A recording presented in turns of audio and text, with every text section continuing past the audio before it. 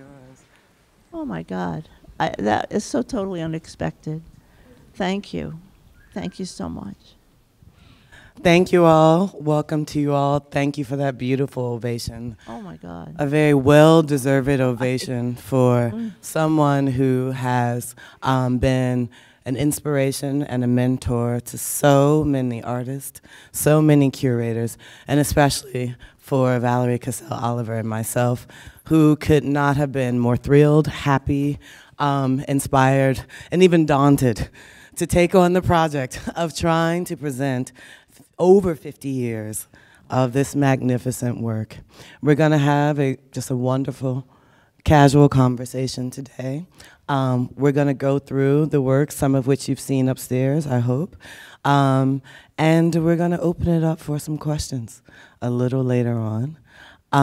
But first, I want to just take a moment to thank Valerie again, who was one of my inspirations as a curator, someone who I looked up to for years, and so it's hard. This is about to get really emotional. Yeah. Thank you for this journey, and cannot thank you enough, Howardena, for entrusting Naomi and I to truly be able to tell your story and to bring this to life and to manifest. And it is always hard to come into someone else's home and to work, but I would like to thank Naomi for the invitation and to the MCA for welcoming me with such generosity and for all the resources and love that has gone into this project. I think you can even see it in the way that it's installed. There's a lot, even the crew, the installation crew, was so generous of spirit and of time as they put this work on the walls for you to enjoy and to see. So Howardena, a true testament to you. Oh, thank you so much. Really. Yeah. This is the best museum experience I've ever had after working for 12 years in one. Oh, God. Well, we're going to talk about some other kind of museum experiences a little later on. It wasn't always that way. This is true. So we thought, because many of you may not know the arc of Howardena's career and story, we just start from the beginning. Howardena, you graduated from Yale in 1967. Remember the 60s? Yeah, during the Vietnam War. Barely. Talk to us a little bit about your experiences as a student there, and also what were you learning at that time? Well, it was odd. Yale at that point had no women undergraduate students. So when you went to a lecture, when you attended a class, they would say lady and gentleman. And it was a little tricky finding ladies' rooms. The graduate programs were integrated with women, but there were just a handful of us on campus. The education, it was the School of Art and Architecture, and it was very rigorous. And also, I would say fairly sexist. Just simply one of the luminaries at that point was Al Held, and he was really mean. So I never signed up for a crit with him, and he ignored me also. I had a crit with, Helen Frankenthaler, and she walked into my studio and turned around. I was a figurative artist then, and said, "Ugh, this was done in the Renaissance." Well, I got my, shall we say, comeuppance, or not comeuppance, my revenge. I think that's the word for it. Because when I was on the curatorial staff at the Modern, they were doing an exhibition of her work as a joint venture between the Modern and the Whitney, and I was the curatorial person representing the Modern. So when I went to visit her, I thought she'd faint. That was the last place she expected to find me. Anyway, but anyhow, Yale, the best experience I think there was studying color, learning from Joseph Albers. And he, at that point, had an argument with the school. So his protege taught the course. And we took the course with architects, which opened my mind, to another kind of thinking. And also, of course, that whole New York mentality. I'm not really like into the art world, if you know what I mean. The graduate students, a number of the young men, their aim was get a show in New York, get a loft, and make it. And it was like El Held was the gateway for them. So you had this kind of hardline group that were pro-New York. I didn't want to go to New York. I mean, I ended up there by default, but there was this kind of cold, harsh kind of art world patina on the program. Some of the teachers reflected that, like Al Held, and some of them didn't, like Lester Johnson and Bernard Chait. Bernard Chait was my advisor, and he was really wonderful to me. So I don't have any complaint there. It was just, you know, a bizarre environment to be a woman of color also, because I don't know. There might have been 3 of us on campus. You know, there were very, very... In the entire university. In the entire university. Wow. Now, possibly there were other kind of more remote departments where there were people of color, but one of the things was the law school had the best program for, you know, their restaurant or whatever, and so you could, from different departments, go there and have a meal, and I believe I was the only black person there, having a meal plan. So it was pretty, it was pretty isolating. In terms of the sexism, when you had a crit, and I think it's in the catalog where I talk about how, as a woman, if you used pink, if you used red and white, it would be referred to, if you were a woman artist, as pink, and you shouldn't use pink. But if there was a white male artist who used pink, it was referred to as red and white. So the language itself could be very loaded. And I felt kind of a hostility towards the kind of New York mentality that was there, and was kind of worried when it ended up that my father was angry at me because I couldn't get a job. He was kind of naive about the art world, because women in general and people of color were not getting teaching jobs. Some of the young men in my class who eventually didn't graduate, they got jobs, but not the women. And while I was at Yale, I worked at the museum in the Garvin collection, and art history was my minor. And it was because I had museum training or whatever. I did nothing, you know, it was grunt work. So when I went to the museum on a whim, I mean, I was looking for work everywhere. There was one job I was offered in Philadelphia for $3,500 a year to work as a kind of nursemaid at a very upscale white women's private school called the Baldwin School. And what was required that you live with the students. So you really had no life. I was like, no way, no way. So I had a membership at the Modern, and I passed the business entrance. I thought, oh, why don't I just go in and, you know, sign up in personnel. And a woman had just quit her job, literally, as an exhibition assistant in the Department of Circulating Exhibitions, which sent exhibitions around to different campuses. And they were curated shows, often by curators who were not on staff. And the person who first interviewed me was an Asian woman who was head of personnel. She sent me to the Department of Circulating Exhibition, and the first person to interview me there was Victor Smythe, who eventually became one of the curators at the Schomburg. He was Panamanian American, and he said, you know, a young woman just quit a job. She hated it. I want you to interview for it. And so I met a woman named Inez Garson who interviewed me, she's a wonderful woman. She eventually became a curator at the Hirshhorn, and her assistant eventually became the attorney for one of the major women's groups.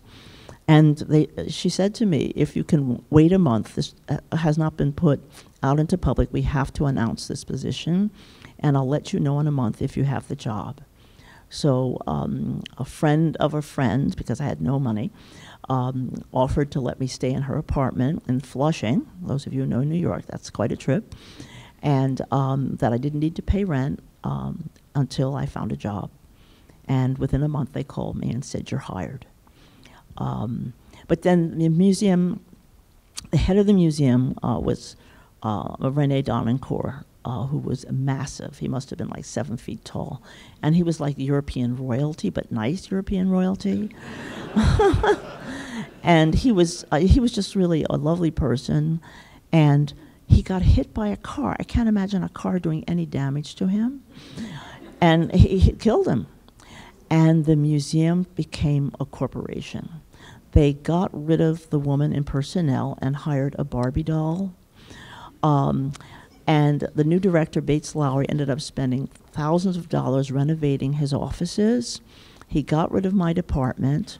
He got rid of the kind of really public mandate to have an educational department that reached out to the community. He got rid of that. And so it became a more corporate venture, which it has continued to be through time. The only new director, they went through a lot of them, who really seemed to have a soul, I'm sorry to be so insulting, but was a man named John Hightower. So it was kind of like a roller coaster working there. I had a boss who was really mean. And we went on strike twice. We started a union. And, you know, I got to curate shows both from my department in terms of print and illustrated books. Early on it was drawings and illustrated books. And I did project shows. There's a piece by one of the artists, Charles Simmons, in the museum here. I haven't seen his work for many years. And after 12 years of it, and after we were talking backstage about the occurrence of a white male artist doing a show that he titled Nigger Drawings, and the show was of black charcoal drawings, but it was abstract. So if you called and asked them, you know, if you called and asked them what is the show about, they would say, oh, well, it's in charcoal, and charcoal is black and black is nigger. And so that started a movement against that kind of thinking. Howardena, yeah, I want to back up just a little bit, because I want to dwell on that for a while, but I realize so far we haven't even spoken about your art yet. Oh, okay. So we've now just gone through 12 years of your career as a curator, so I want to start talking about art too, because you were a practicing artist in this time. Yes, I was. I had 2 resumes. But Naomi is absolutely right. I mean, you jump straight from Yale into curatorial practice. And there is something very specific about the time that you get to New York and you are working and you are continuing your artistic practice. There's a moment in which you're now in a studio, which is very different from any studio you've worked before. And how did that change your practice and change your work? Well, you know, actually, I know I always say this, but the racism at the museum is what helped me with my art practice, because I got left out of a lot of things. You know, any kind of social obligations, you know, there were private parties that were staff connected, or some of the trustees having events, whatever. I was not included. So it meant I had a lot of work time. And the best work situation that I actually have ever had was in a loft at 28th Street and 7th Avenue across from FIT. I had 2,300 square feet of space. It was a square space. It was illegal. And most artists lived illegally, you know, in lofts. And I could go home and I had all of this wonderful space for $600. No, that's when I left. $125, including heat. You know, that was, I mean, that space now is $7,000 a month or more. Anyway, so it gave me the time, although I was pissed off, it gave me the time to really develop my own genre, you know, my own thoughts. And one of the things that was helpful about the museum being staffed, you could go into the galleries when the public was not there. And so I would wander around a lot and see the collection, plus hands-on in terms of doing like condition reports and being exposed to a lot of artists' work. Plus they gave you a day off for visiting artists and also going to galleries. Yeah, so there were some... To reinstitute that, just saying. But what were you making at that time? Well, oh God, let me think. The grid that you see upstairs, the soft grid, it's like 12 by 12. I lived in West Beth Artist Housing for a while, and I had like a living loft, which was tiny, and then they gave me a workspace to share, and it was in that space that I started really moving away totally from figuration. Okay. I started, I believe, doing some of the space frame drawings.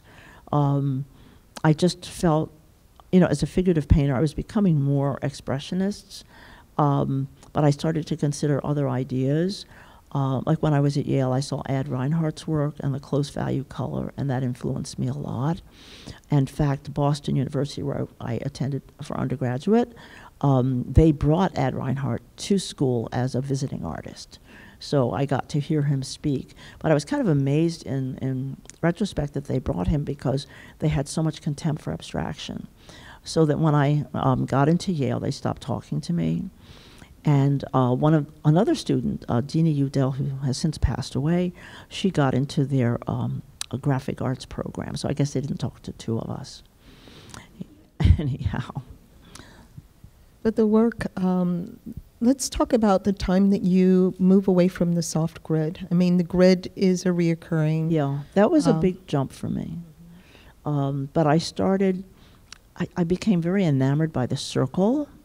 I remember there was it was a catalyst for me. One of the graduate students, Nancy Murata, started working with circles, and it suddenly was like boom. You know, this was like, oh my God, and I'm still obsessed with the circle. You know, I mean, in those days you couldn't buy a hole puncher except at Woolworths. You know, and the hole punches were maybe a ½ inch round, and for some reason, I don't know, I see when you do your work, there's a play aspect of it, that you have fun with the work. And I started taking file folders, you know, I could go to Woolworths and buy the manila folders, and then I would just punch them out and cut them in strips. Some of them are upstairs in the show. I'd glue them together, and then for some reason, I have no idea why, I took unprimed canvas and I would spray layers and layers and layers of dots. Using acrylic paint. At the time, they sold this kind of gizmo that was an aerosol can with a little cap that attached to a bottle.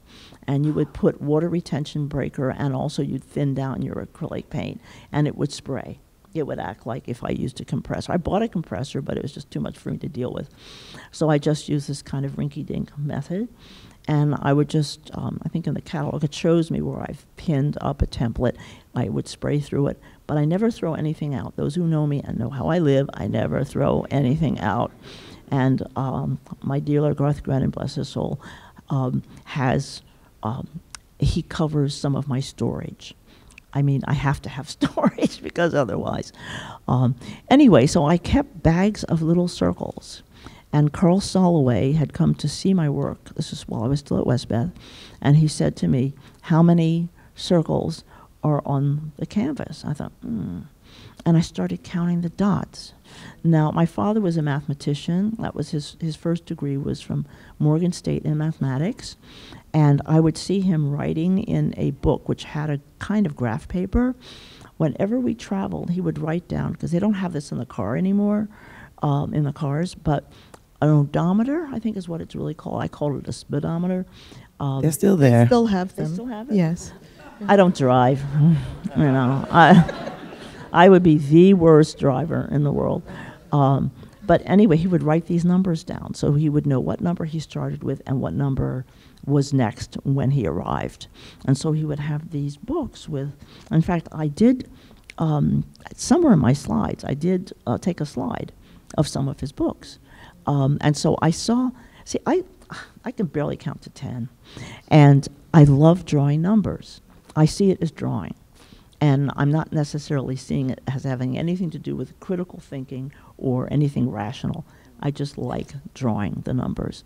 And why I started putting on graph paper, I remember I had a kind of almost hostile reaction to the grid. And that may be why I would kind of like use it a lot. Because at the time, New York was, you know, just you know, everything. It was like minimal, and it was, you know, the grid and whatever. And that's why I did the soft grid. It was supposed to be a portable grid that you could carry around with you. Anyway, so that was my, you know, idea behind it. And then the work gradually changed where, you know, I started then sprinkling the dots on the templates. Now, not templates, on the mount, which I would get from, well, I negotiated with the head of the frame shop at the museum that I could take home their trash. And the trash meant they would cut these elaborately beautiful beveled mats, and they throw away the inside, you know, the window part, the inside, like the donut hole. And I said, I really want to take these home.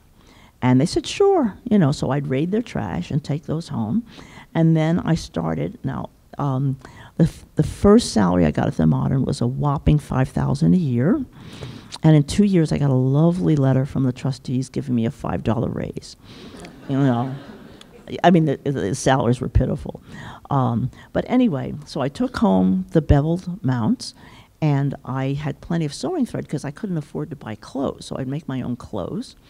And I would put like notches, and then I just wrapped the thread or just pulled it, you know, so it would keep. And then I started sprinkling. I have no idea why I was sprinkling it. But it was the grid. The grid was still, you would create the grid there. with the thread. Very rigid grid, yeah, using different color thread.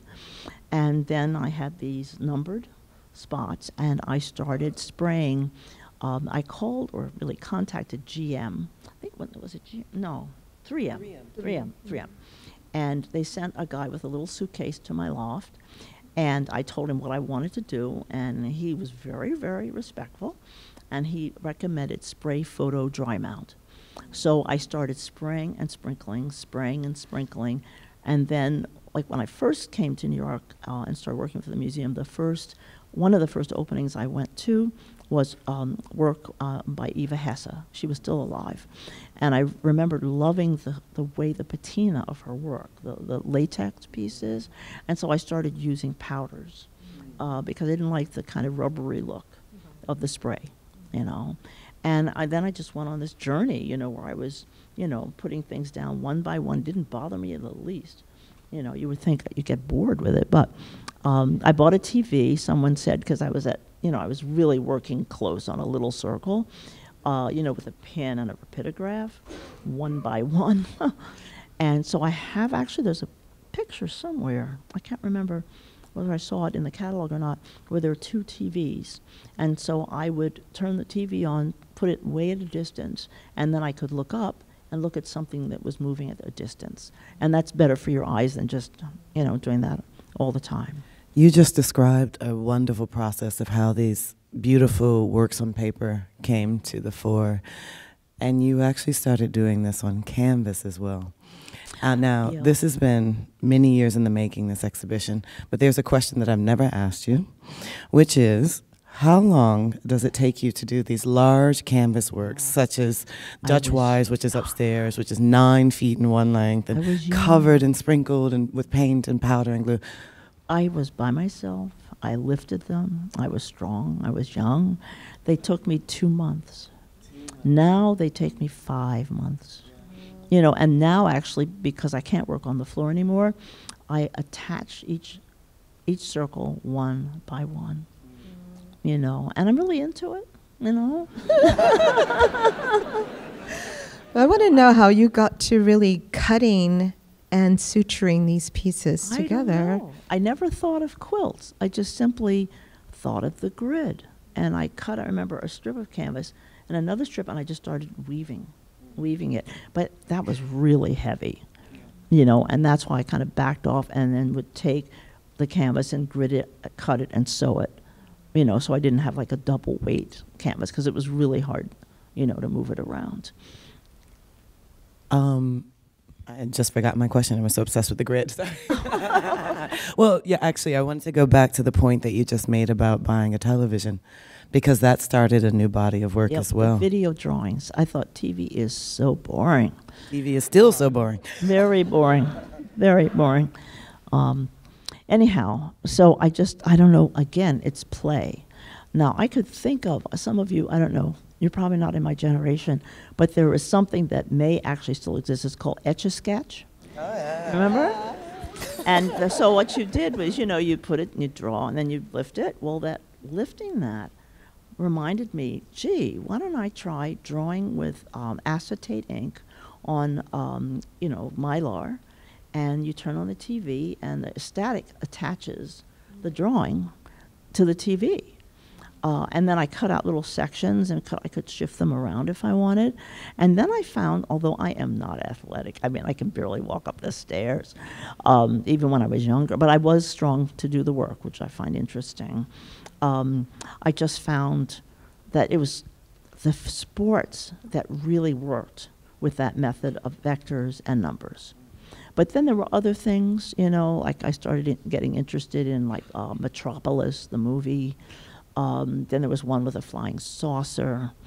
Actually, an artist that I knew, became one of the top UFO investigators, which I think is funny. In fact, there's a painting in the show that was in a show that he did called the UFO show. The yellow one is, yeah, about that. It's like a galaxy. I'm terrified of UFOs. Oh, God. No, from what he told me, God forbid they should land, you know. Whoa. You know, we're either lunch or, you know, pets, or, you know, material to make a hybrid. Anyway, so I try to keep my head off that subject. It's horrible. Anyway, so Okay. Hey, they were seen in an airport. They were seen here in Chicago Airport years ago. Okay, so the Tao of physics. Okay. On the other side of the UFOs is this idea, the esoteric notion of Zen and movement, and the idea of the vectors. I mean, we have upstairs really beautiful, some of the stencils, the templates, the acetate templates, along with the book. Do you want to talk about how you came to know the book, and then this idea of then this it was kind vector of drawings? Almost, what would you call it? Oh my God! It was like a book that the artists were reading it, and I was reading it visually. I mean, reading the text too, but the cover. And those are traces from the cyclotron with colliding particles. And I just looked at that and I thought, that's incredible. There was something about the movement, the linear side of it, and just the drama of the collision of the particles. And that is one thing that got me started on making vectors. And then the numbers just came from, you know, my father. But that book was very important to me.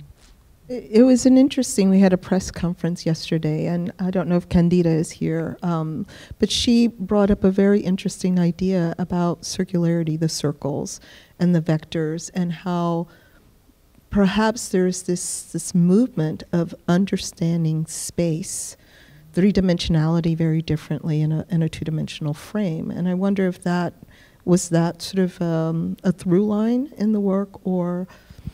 I see the video drawings as being in somewhat separate, although one could almost say they're diagrams for moves that I make in the paintings.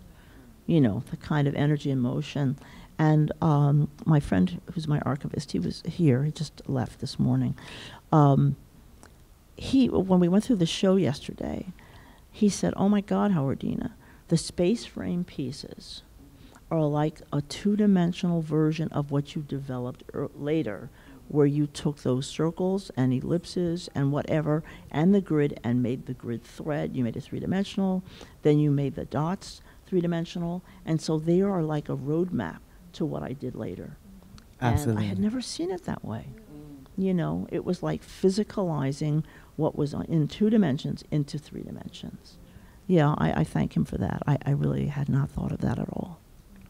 Yeah. It's also a great example of what it means to work intuitively through a project and a problem that you don't have to necessarily articulate as an artist, but you sort of work at it to create this massive body of work. So now, we're back to 1979. You've caught us back up. Oh, Lord. Okay. So as you were beginning to describe through this dual life, as an artist working 12 years out of Yale and as a curator working 12 years out of Yale, all of a sudden there's a moment downtown. Well, okay. I left my job at the museum because I was tired of people looking at the Negro Drawing Show as an issue of censorship on my part. So what happened when you heard about the show? Or Well, I just called up all my friends. I called up Lowry. I called up Lucy Lepard. And it was like, what should we do? So we decided, also Camille Billups was very active. We had a teach-in. When we first went to the gallery, David Hammonds had come to my loft, and I think he brought a friend, and we made banners. And we went to, I think it was in Tribeca at that point, and Artispers called the police and shut down the show. Then we went back again, and they let us in, but then a friend who was an artist of the director looked at us, and we were multicultural, and said, "How dare you come down here and tell us what to do? We are a white neighborhood, or this is a white neighborhood." And so I was thinking, God forbid, I can't deal with this. I'm in a museum where the general talk was that this was an issue of censorship on our part. And then I found out later that Artist Space had gotten, because it was an alternative space and it was funded by probably the NEA, and when the NEA could fund them, the NEA and the New York State Council. And what they did they had been given money for outreach, and they spent it on bringing artists in from Scotland. So that was their idea of outreach, I guess, the longer distance, whatever. Anyhow, so, it was the sort of thing that led me on the track of wanting to put everything in writing, because it was like I was holding this tiger inside, so to speak. I was like really pissed off because I saw it. I had been on the juries for the NEA. I had, served on them. I had served on juries for the New York State Council.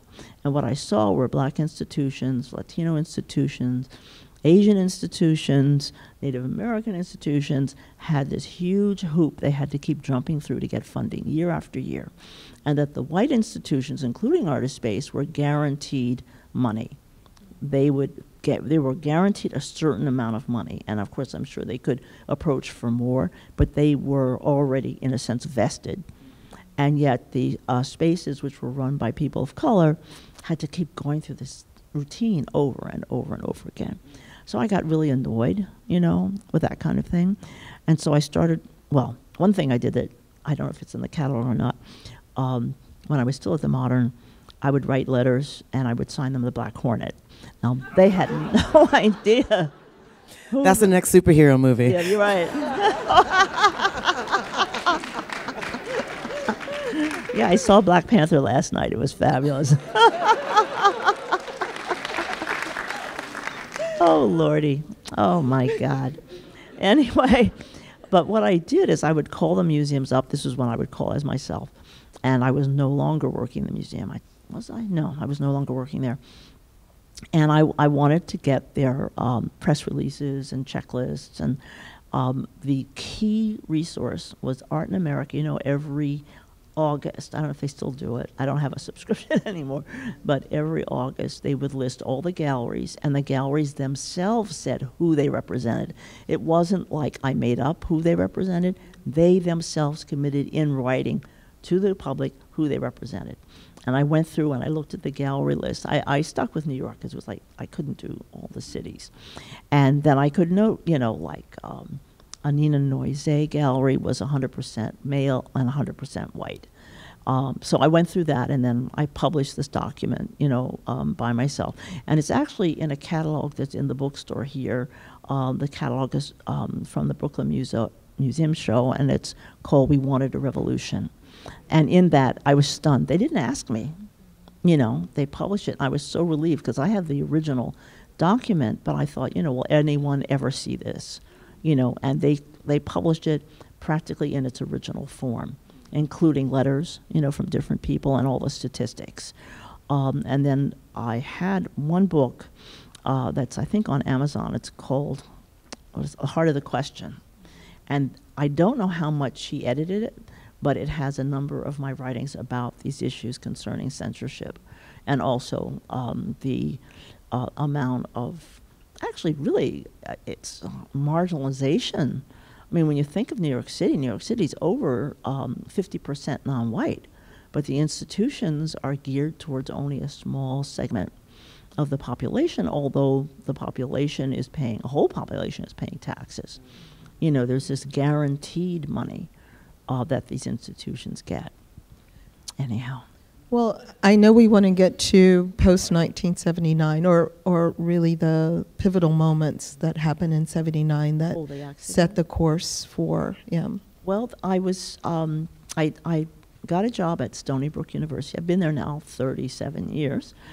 And I think it was about a month into being there, I was in this very bad car accident. I don't drive, as you can well imagine.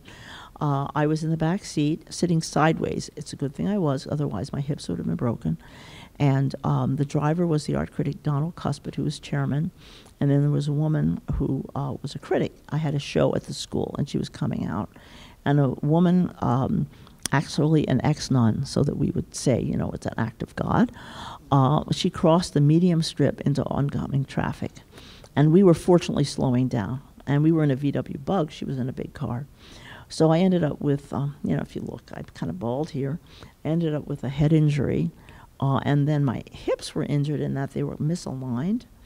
That's more or less corrected now. But it changed my view. And that's when my work became autobiographical. The accident was in 79 and Free White in 21 was in 1980. And I suddenly got my voice because my general feeling was, you know, you could wake up tomorrow and you're dead.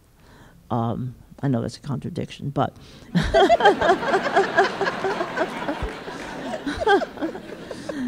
Anyway, so I just started doing, like, it's amazing. There was a painting I did, because I've done a lot of traveling, and it was about wife burning in India. I've been to India about 4 months worth, and I saw on the temples hands, and I found out that if a woman was burned alive on her husband's funeral pyre, that they would trace her hand and then make it a kind of relief. And that kind of appalled me. Apparently it's still going on in smaller areas. And there are cases where if a woman doesn't bring a high enough dowry, they'll burn her. And I was like horrified. So that was one of my earlier paintings, which were about my experience of the knowledge of this. So I lay down on the canvas. And that partly was from the accident. It was also partly because of Ana Mendieta was one of my friends. And so when she was, we believe Carl killed her, because that night she asked for divorce. That's what her sister said. Her body was on a roof, and they, like a crime scene, you know, they traced the body. So I lay down on the canvas and traced my body, and then I put hands in the canvas, and I painted it like a fire color. And I kept saying, no one's going to buy this. You know, this is horrible. And the first painting that got sold was that one. Wow. And the family that bought it, I met them yesterday. Isn't that sweet? They came. I've always been thinking of them, like, who are they? Who would buy this? You know, whatever. And they love the painting. Well, not only is it lovely, but this is you also returning to including the human figure. Yeah. In the work. Yes. And how was that transition for you, going from abstraction and numbers into figuration? It was very comfortable, I think, because I was working in the past, so far in the past, with the figure. And I was incorporating my figure. I basically was not incorporating anyone else's figure, but I would be kind of a surrogate for someone else. For example, How Dare You Question? All of those are my figure, you know, and I would just lay down in different positions on the canvas. One of the ones that I think is interesting in terms of when you do a tracing, you don't know what the results will be. In the painting Scapegoat, the Studio Museum owns it. You'll see at the bottom the head of a child, and it's in black silhouette. I put my head on the canvas, and that's what showed up. and it painted it black, and this was long before the whole Kara Walker controversy. So it was like, I never used silhouettes. And then suddenly there's this silhouette. I mean, I have a problem with premonitions in my work. And so I like the weather map piece was done before Katrina. I was like intensely, I had to do a weather map. So I have stuff like that that shows up. I remember in Scapegoat there are 3 heads, me, younger and older, and there's a 3rd head. I couldn't get him out of the painting. He was an old boyfriend that I left, and I couldn't get his head out of the painting. So I just left it there.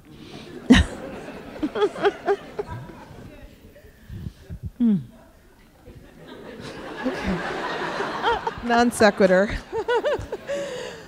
Well, do you want to talk about, I mean, I love getting to autobiography because it is the reoccurrence of the figure.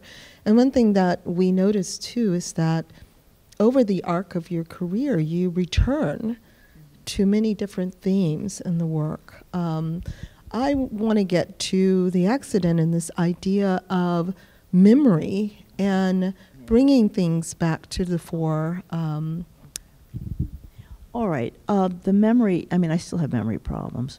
What I had was, it was hard for me to remember my friends, the sound of their voices. I had face recognition problems. And I found that I started to split things and paint in between. It was like the fractured mind. And I was using postcards at that point because the postcards reminded me of where I had picked up the postcard. My mother had a postcard collection also, you know, so and people were starting to send me postcards. Like when I was doing the dots, people were starting to send me dots. Anyway, so I would cut the postcards and then I would join them and try to make it so you couldn't tell what was painted and what was the postcard. And so it was almost like I was trying to knit my brain back together again. And then the postcards then jumped to my taking, because I had taken photography at Yale. I started taking my own photographs, of course, when I was traveling, mainly slides, and some black and white. And then I could control the scale. With postcards, you're stuck with the scale of the postcard. But with your own images, you can make it different sizes. But it was still the same issue of connecting one section to another and trying to make it look like it was perfect, but it wasn't. It was weird, you know. And I enjoyed doing those things. I don't know if I'm really into doing that work again, but I, you know, and I don't do that much traveling anymore, so I don't have the kind of resource of images, you know, that to pick from. But it was a part of my, I think, healing process. Interesting. This is also a moment when you're more politically active in your work too. So Yeah. my last question to you before we open it up to the audience is, can you talk to us about some of the things that you are deeply concerned with in the world? And Now? yeah, so Trump. okay, it doesn't have to be one word, but I mean, I almost see this exhibition as an anecdote to Trump. You know, this isn't false news. You know, I'm horrified that he's president, and I keep thinking if Obama did 1/1,000,000th of what he's done, they would have killed him. You know? And every day is a disaster. And the fact that his supporters are right there with him, no matter how stupid he sounds, no matter how dangerous he is, they stay with him. So okay, there's another side of it.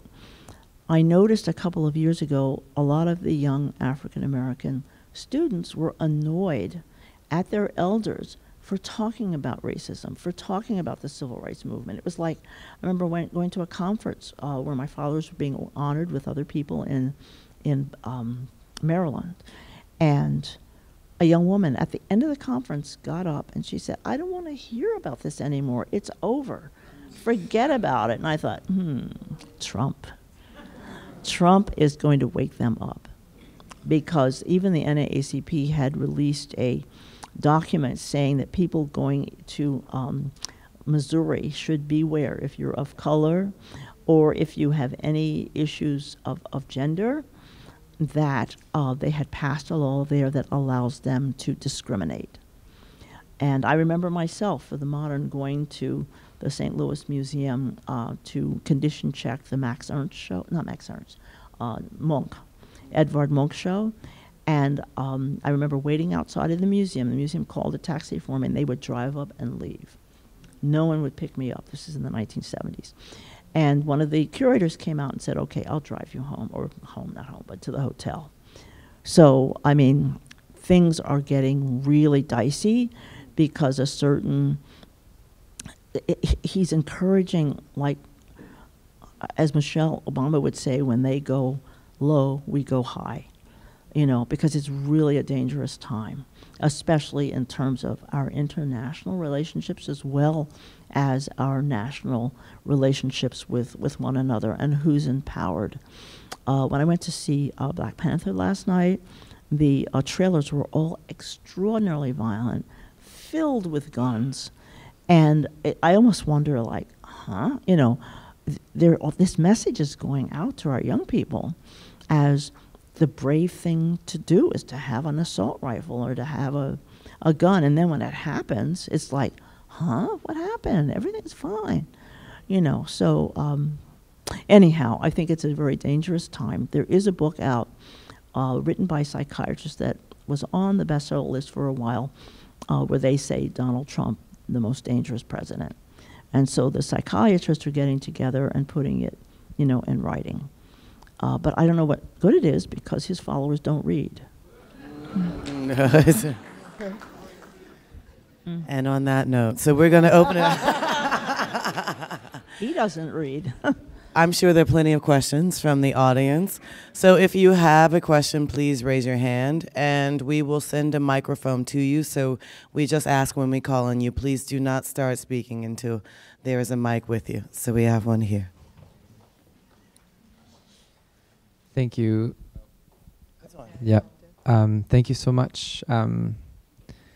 Exactly the inspiration that I felt that filled my soul. So I'm really thankful for your talk and your conversation. And I am interested in the you were curated into the Art Aids America exhibition in Chicago, the Separate but Equal Genocide piece with the flags, which is also in this exhibition. Yes. And I'm wondering how the experience of being in New York and during the AIDS crisis changed your work in this form of like autobiographical. Because I lost 13 friends from AIDS, and then I became very interested in, we weren't hearing the stats about children, infants, teenagers who died from AIDS. So I called the local hospitals, and they said, well, we won't give you the last name, but we'll give you the first name. So I made the two flags, and I dedicated it to one of my cousins who died of AIDS. He was a very smart young man. He went to Juilliard, and he designed computer programs for Wall Street. He was only 35 years old, and he had the experience of looking white, but some people saw him maybe as Latino, and so, or black, and he said that the treatment was different in terms of his health treatment. If he went into a hospital and they thought he was white, he'd get one kind of treatment, and if they thought he was non-white, he got another kind of treatment. So that's why I did the two flags. Yeah. Does that answer your question? Okay. Question in the back, all the way to the right. At the very top. Way in the back. Way.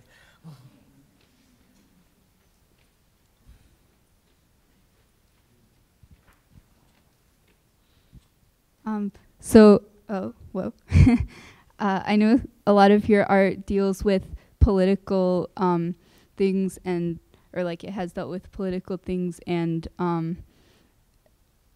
I was wondering, and you also mentioned the current situation with Trump and just like issues that do you think that, I think that like a lot of the issues with our current political situation stem from polarization and people not listening to each other.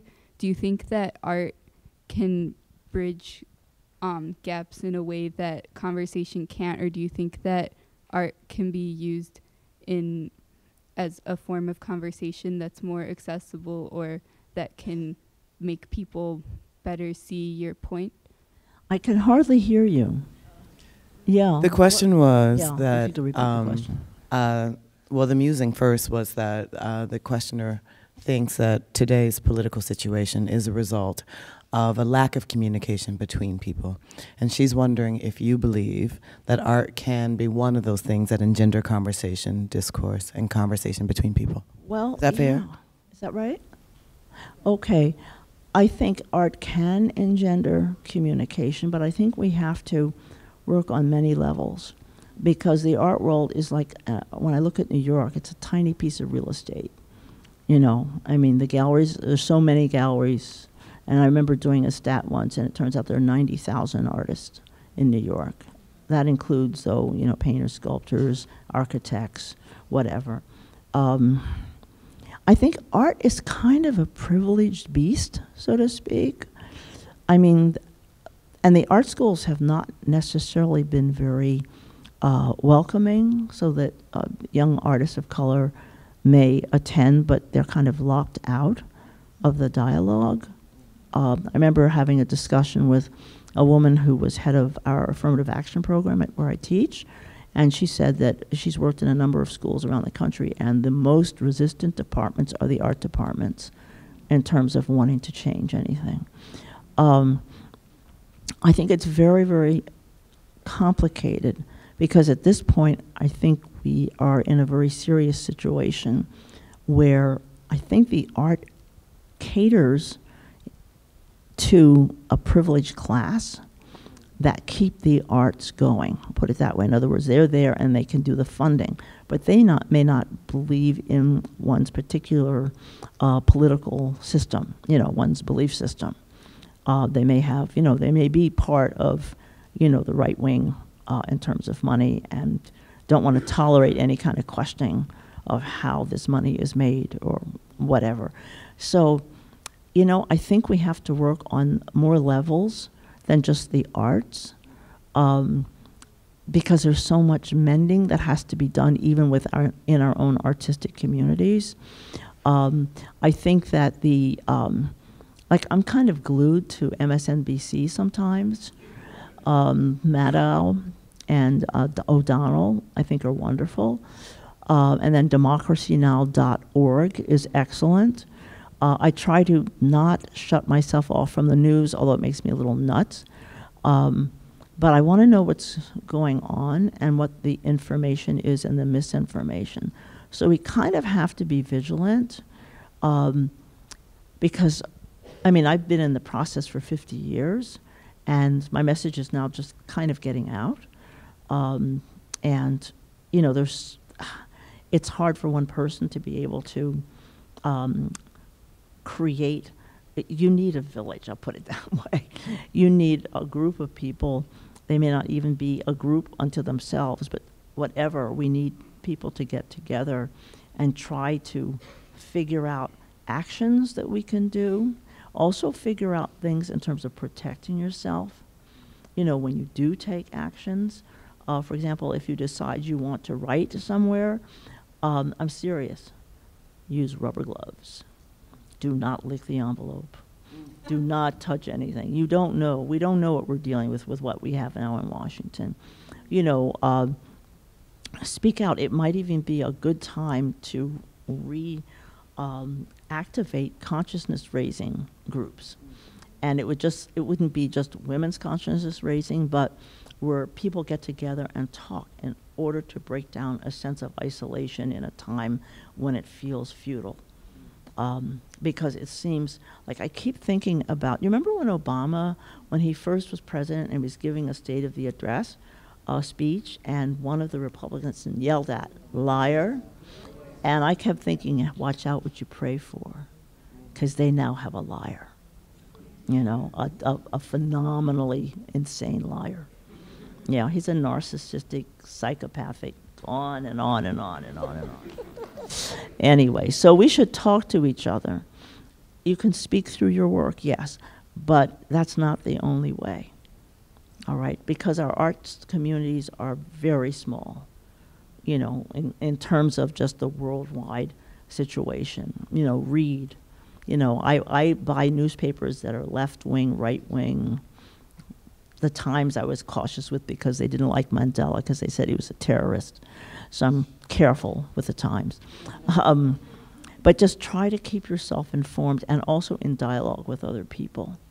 And I think if your work registers, you know, your concerns, so be it. But somehow try to reach out to others of a like mind in terms of what can we do about this. And definitely vote, but I am concerned about the Russians hacking our machines. Because we have no, I remember when I last voted, I have no receipt. I have no record, you know. I mean, I put my little piece of paper and it sucks it up and that's it. You know, so I don't know, it's a very serious situation. And I don't particularly turn to the arts as the only way that I even would deal with it. I just want to become knowledgeable and through that knowledge try to think of what is the appropriate action. That's real citizen work, yes. Yeah. Other We have questions? time for probably one more question. We So I want have to one make sure on the there's left enough side here. time for Howardena. Do you want to? Do you want to? go? Maybe two. There's also one up there if we can't find him. Okay. We'll do two more questions. Okay, two more questions.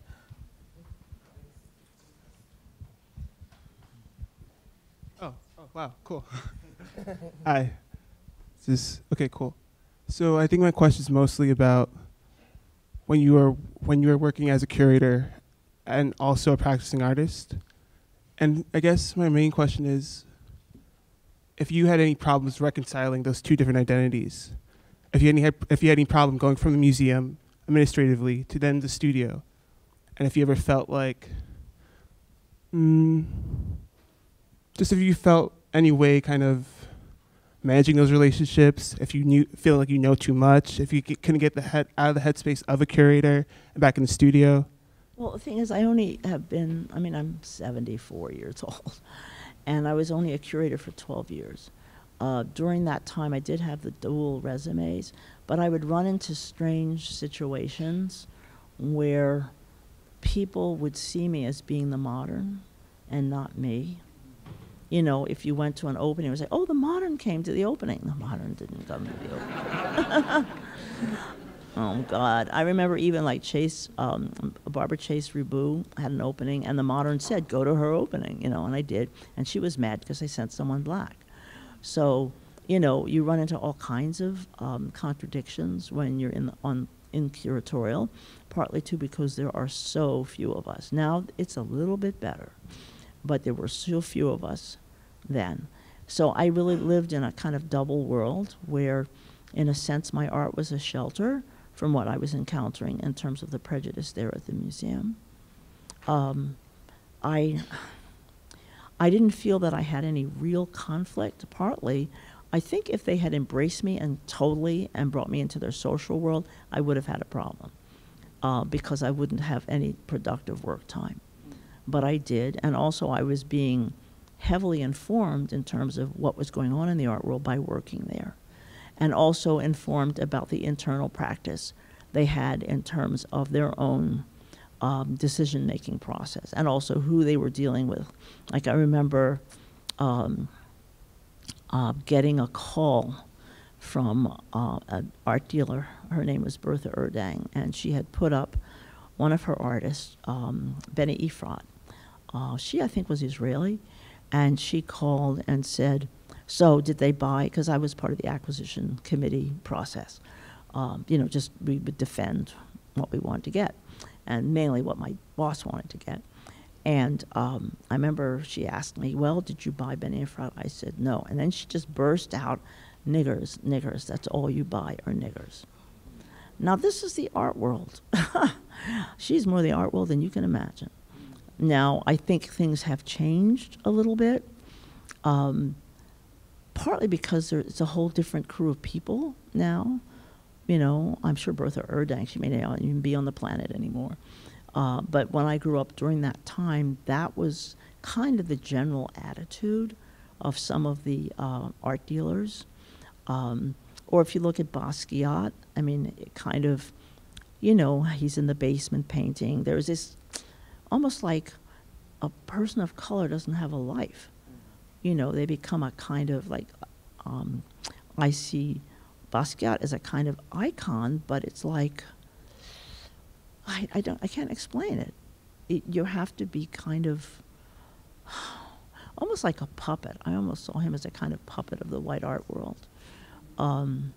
But I may be, you know, I may be wrong. I haven't dealt in, you know, in terms of his work and his life, except that, you know, they always show him barefoot.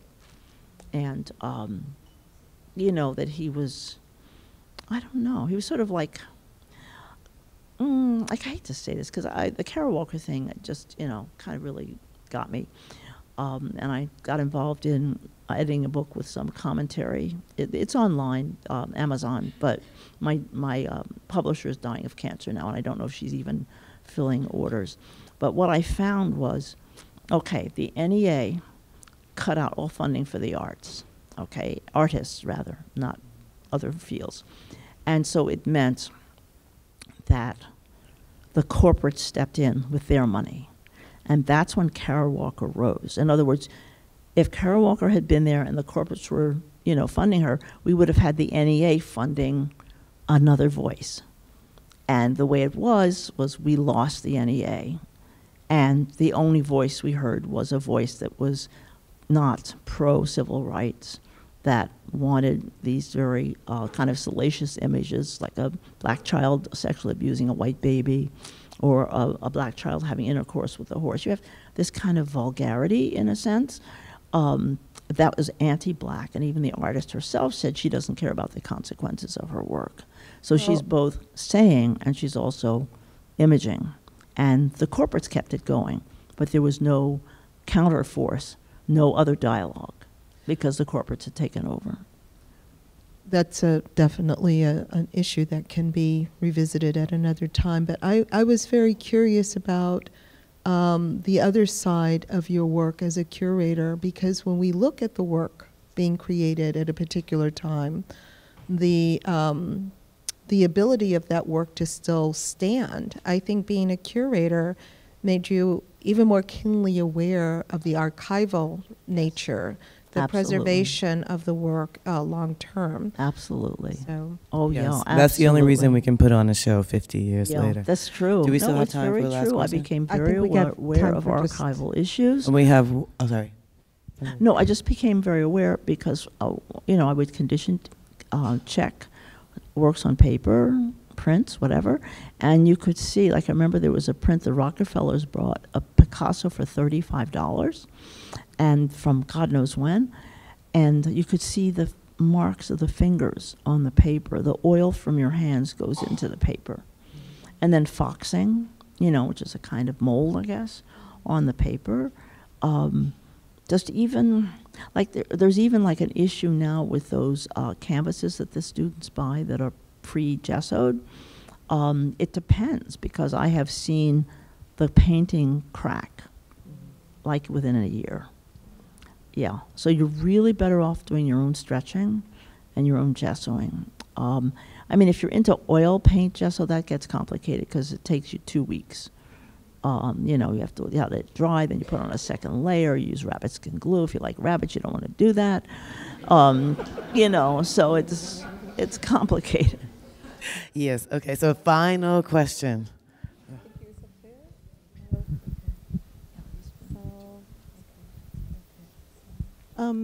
I thought you might be interested in something that happened curatorially with your work about 10 years ago. Could you speak a little bit louder yourself? Sure. I'm also an artist curator, not at your level, but, you know, do what I can. And about 10 years ago, I curated a show at the Chicago Cultural Center that was about serious artists who were dealing with impairment and illness and disability. And I had called your gallery at the time and asked to borrow some of your work. My gallery? Okay. I don't remember right now which pieces it was, but there were 2 works that we were trying to get for the show. And we had funding for the shipping. And the gallery at the time said to me what I was hearing from a huge number of galleries and curators, which was, we can't show X person's work in this context, because if we show it in the context of work about disability, it will demean the work and diminish the reputation of the artist, so we're not going to let this work be shown. I have no idea. Who did you talk to? I don't remember the name of the gallery. And it was how whoever long was ago? representing you in How long ago? 2000. It was many years ago? It was 2006. So But I don't think we need to litigate that, but I think this is a really interesting conversation about, are there contexts where you wouldn't want to be seen? God. And how is it important for you, for your work, to speak toward the issues that are part of the content of the work? Well, I mean, usually, I mean, I have a different dealer now. I don't know if you'd encounter the same problem. Mm-hmm. I, at one point, was with a dealer, Ellen Sragow. I don't know if it was her. I mean, I had a very kind of somewhat contentious relationship with her. And she didn't necessarily tell me, you know, if someone had asked to put a work of mine in a show. So I don't know how to answer that, because I was totally out of the loop. Oh, I don't blame you in any way. I mean, clearly you weren't part of the decision. Yeah. But it's just, I have enormous respect for everything about your work, but in particular, the intelligence that you brought to the accident and how to sort of embody and represent what had happened in such an incredibly satisfying way. Yeah. And I was sad not to be able to show the work, so I thought I would let you know what happened. I don't know who you spoke to. I mean, my dealer is Garth Grennan at Garth Grennan Gallery, and they've been absolutely amazing. I've never had a dealer like this ever. Wow. He's amazing, absolutely amazing.